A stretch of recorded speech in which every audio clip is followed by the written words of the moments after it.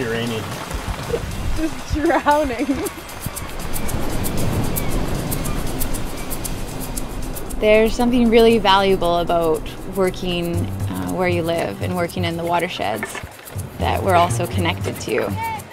It's a really worthwhile experience being a part of restoring something that has been damaged and bringing back life to these forests.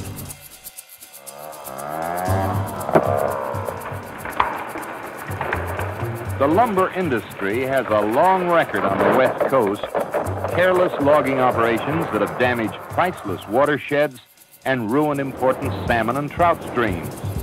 This is an incredibly beautiful part of the world, but it was heavily impacted by logging that occurred about mid-century. And the damages from those logging practices at that time persist today.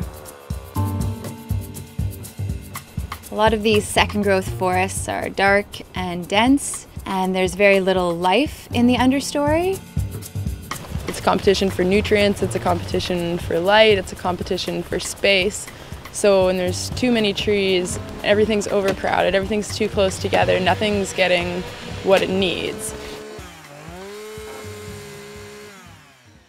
Our forests have flourished in an environment prepared by centuries of time. We use old-growth forests as basically our blueprint for riparian restoration. We try and mimic those features of that forest for our end goal for restoration.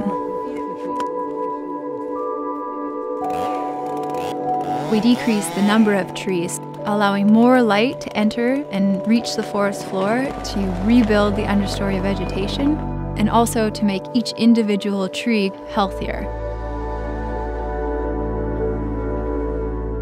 All we're doing is really speeding up that process, cutting out a couple hundred years, and within a short time period we get to see the benefits of our hard work.